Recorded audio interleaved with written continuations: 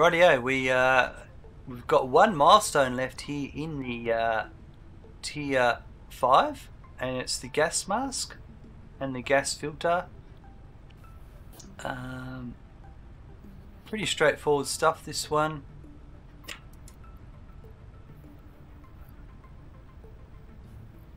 Oh my god, I'm one short of plastic. Just one short.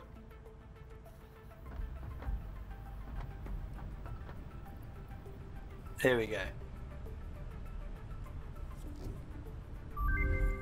Milestone reached. Gas masks and filter parts will ensure increased odds of survival in gas-based hazardous environments.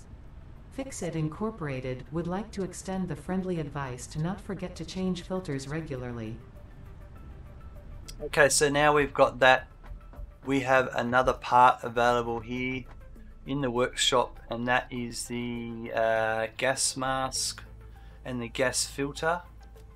So we need 100 material, plus the filter requires material and coal, and we need some plastic and rubber. So I'll make some of that and we'll come back shortly.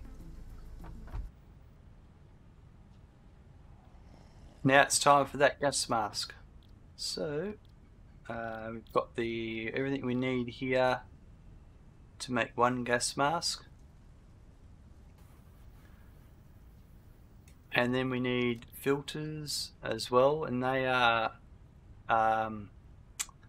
fabric, coal and rubber. And yeah, I'll be honest with you, the gas mask is one of my favorite things of the game. I don't know why, but I use it quite a bit, and yeah, it's just one of those things. But of course, you know, for instance, I want to go over here because there's a slug over here, and I could just jetpack over there.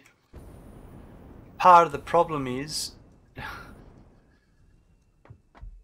that I need to put on the gas mask to get up there, which means it takes the slot of the jetpack. That's okay, I'll just use the double ramps here, put them in the right direction.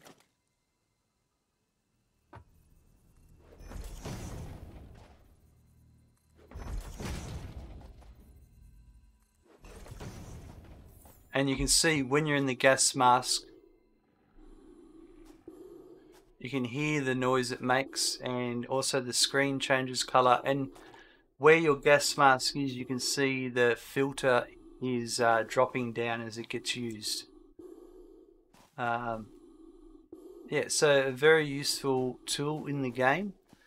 There's a lot of slugs, like the slug that's under the slug that is under the steel production plant.